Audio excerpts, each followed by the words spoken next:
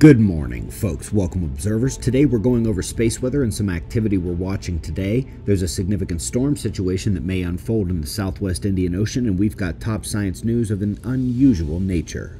Let's get started with the last 24 hours on our star, where we didn't get much in the way of flaring. Solar wind and geomagnetic conditions are calm. That coronal hole will amplify the solar wind at the end of the week, and bottom left near 7 or 8 o'clock position, we see a filament release violently due south.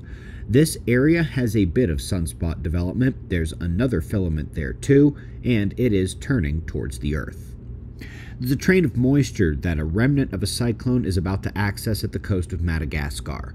It is losing strength and won't be a named storm, but this is a stall situation, and it's a big amount of water. Flood watch there. Let's go next to our first science article, where once again we're seeing the fundamental easy answer ignored because of the broader implications.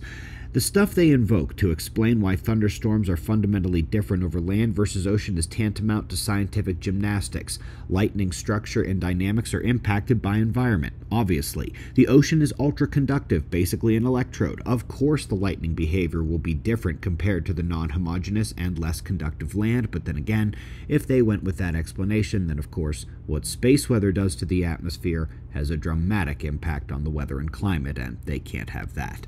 But our top story today comes here. We see a combination of forcings. It's well understood that solar dynamics play a role in revolutions, terrorism, uprisings, regime change. Traceable for centuries, and here not only did a team show it applies to recent events, but another team showed an interesting social fuel to the fire, one that will be familiar to most of you watching here today.